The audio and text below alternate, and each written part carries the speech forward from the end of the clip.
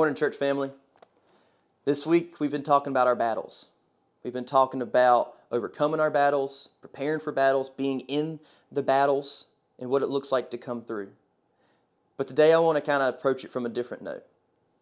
Maybe this week you've been not liking the videos as much because you're in the middle of a storm.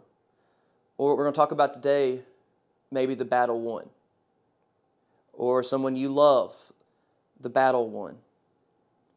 There's still grace in this. And I want to be very careful while we talk about this and sensitive because I don't know what you're going through watching this right now.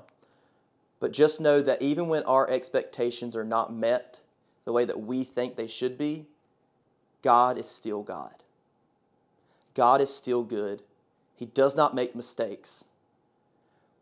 Oftentimes we have to learn how to trust God. What trusting God means is knowing what He says.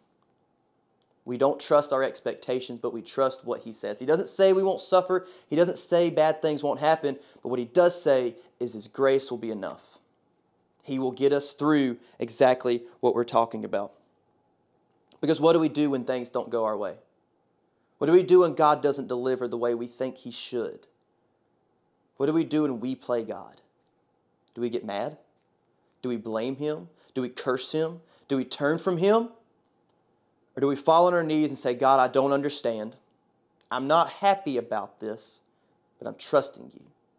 You are enough and You are perfect. If God does not deliver our expectations, He is still God. Our situation does not determine God's goodness. We'll never be able to understand the small details of the big picture, but we trust the Creator in this. But at the end of the day, God will get the glory. If there's a situation in your life that you think should have went a different way, that you think went wrong, just remember, if there could be a situation or a world that God would get more glory, He would have done it from the start. We will not get those answers here on earth of why things happen.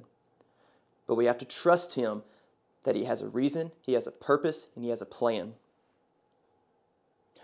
I think about this in the biggest way sometimes. To kind of humble myself, I look at the big picture. Look at Jesus, the most innocent man who died a criminal's death. When He was in the garden beforehand, in Luke 22, verse 42, Jesus is praying and says, Father, if You are willing, remove this cup from me. Nevertheless, not my will, but Yours be done. How would your life start to look if you viewed your situations the way Jesus did? You come to God with your wants. You come to God with your desires. But at the end of the day, you say, God, not my will, but Yours be done. There's a prayer, I think I've said this 1,000 times, but I've also prayed it 1,000 times. The way I end a lot of my prayers when I'm suffering, when I'm in a storm, I have a plea with God. I pray and I say, God, let Your will be done and let me be completely satisfied in it. Church family, sometimes God says no. That is an answered prayer. Look at Paul. Paul pleads with God multiple times to remove the thorn from his side. But God says no.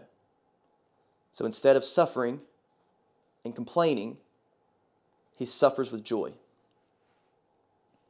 We have to learn that when God says no, He's going to be gracious enough to let us learn how to lead with a limp. Because we know that His grace is enough because that's all we have.